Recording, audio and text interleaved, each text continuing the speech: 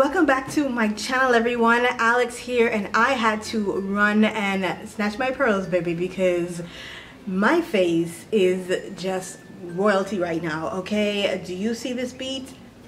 Amazing, and it's all thanks to these Royal and Langnickel Revolution brushes. These are from the Complexion kit. This has 6 brushes that are a must-have in this collection, but my favorites of this collection so far are the Revolution BX45. Let me put the other ones down. That's this one right here. It's actually a small foundation brush, but I'm going to show you guys in the demo how I use this brush.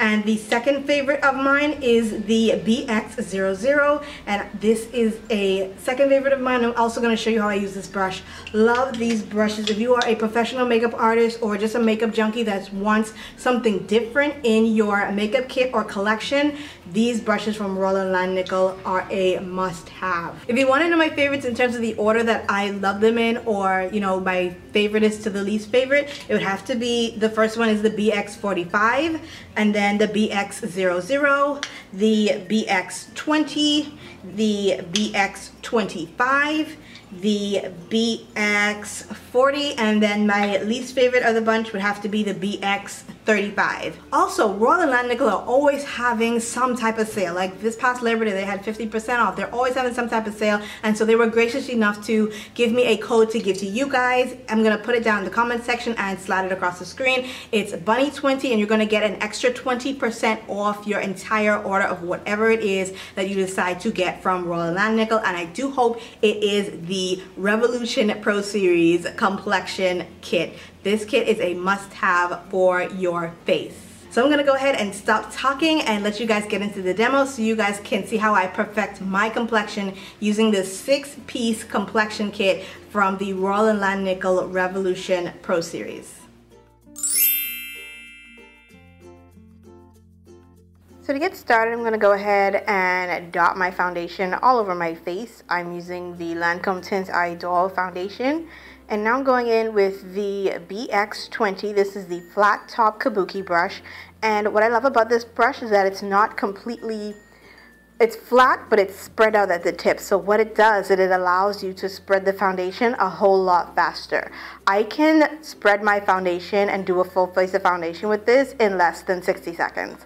Like, as you can see, it literally just grabs the foundation or grabs the product and spreads it evenly across the surface of your skin. It's not scratchy, it's not hard, it's really, really soft, but it picks up the product beautifully. As you can see, I am fully covered. I did not do any type of correction or anything like that. And in literally, I counted it, it's like 50 seconds for me that I can do my full foundation, just straight foundation on my face with this brush. Wow, I'm so happy with this.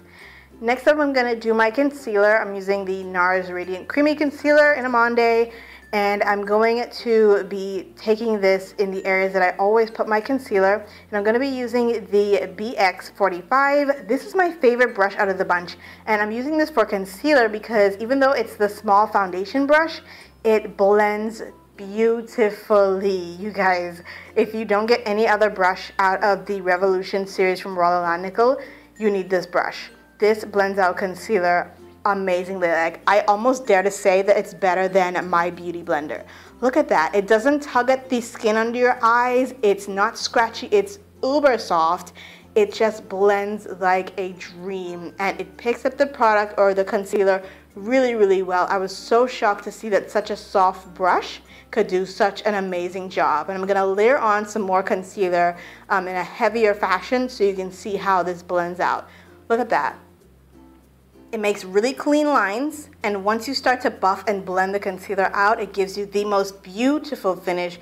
No lines, it doesn't shed underneath the eyes, it doesn't poke you in the eye or anything like that. It's just a dream to work with, and I love this brush from Royal and Langnickel.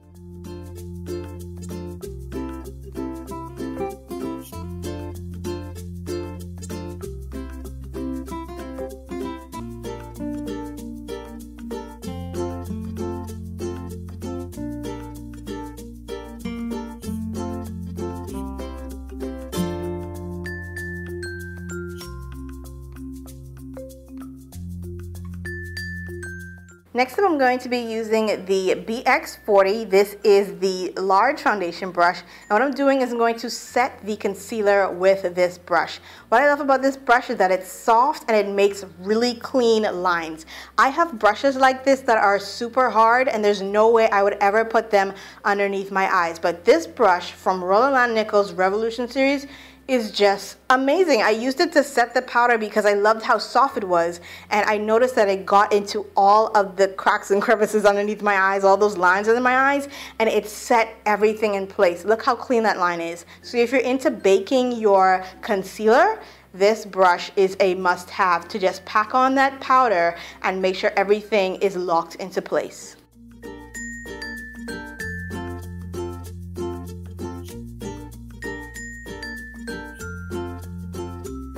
Now I'm going to take the BX00.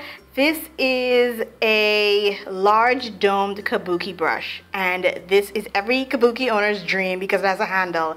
This brush feels amazing on the skin. It feels like a cloud on your face, you guys. Once I'm setting my foundation with this, as you can see, it holds onto the powder, but when I swirl it, it literally releases more powder. So there's way more powder in this brush than appears to the naked eye because I literally pushed all the powder down when I put my brush into the powder jar. But this blends and sets foundation amazingly. It doesn't leave you with streaks or cakes. It doesn't cake up anything. It holds on to all kinds of powder. So I'm in love with this brush. I love setting my foundation with this. It's amazing and you totally need it. Here's my skin up close. So moving on, this is the BX35. This is considered the highlight contour brush.